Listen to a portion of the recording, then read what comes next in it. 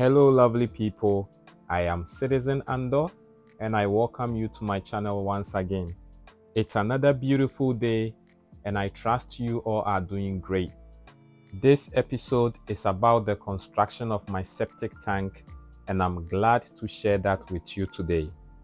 It's a 3-chamber septic tank which is going to serve my 5-bedroom house. These two awesome guys spent 4 days in getting the excavation done. The initial plan was to hire an excavator to get this job done in just a day, but that was going to be a bit difficult considering the position of the septic tank and where my fence wall and the water tank is. So I had to rely on these two guys to do the manual digging, which wasn't easy at all considering how hard the land is. After a day's job, they would have to soak the trench with water to make digging more easier the next day. I was charged 2,500 Ghana cedis for the excavation. If this happens to be your first time on my channel, kindly subscribe, like and share my videos so others could get the chance to watch it as well.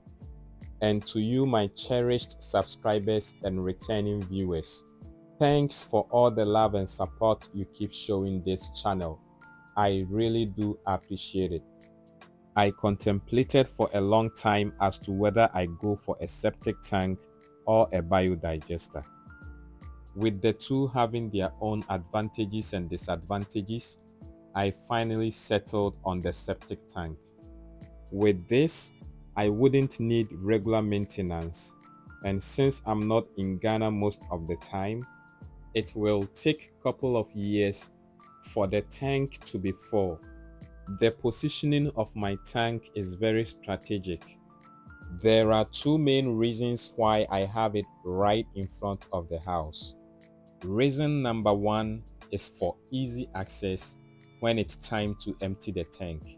Even though I have all my bathrooms very close to the back of the house, where I could have constructed the septic tank, and it would have saved me a lot of money on how many waste pipes I bought.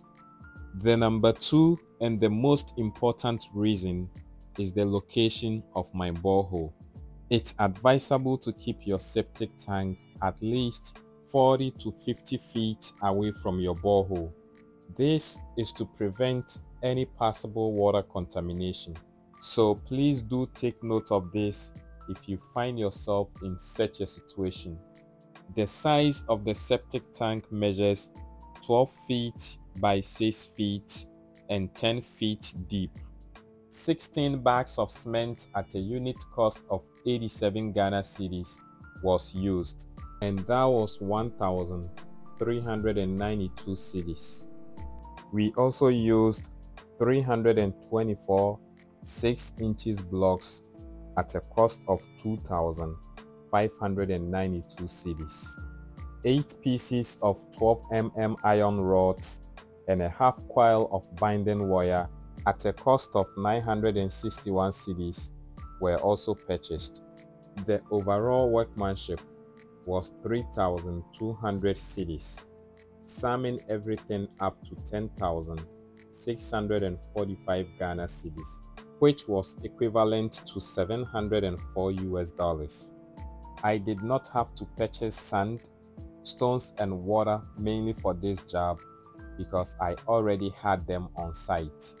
I hope this gives you a fair idea on how much it would cost for building a septic tank in Ghana. Thank you for sharing your valuable time with me. I hope to see you again in the next episode. It's during our darkest moments that we must focus to see the light. Keep watching and I promise to come your way with a lot more interesting videos. But until then, be good, take care of yourself out there. See you later. Hasta la vista.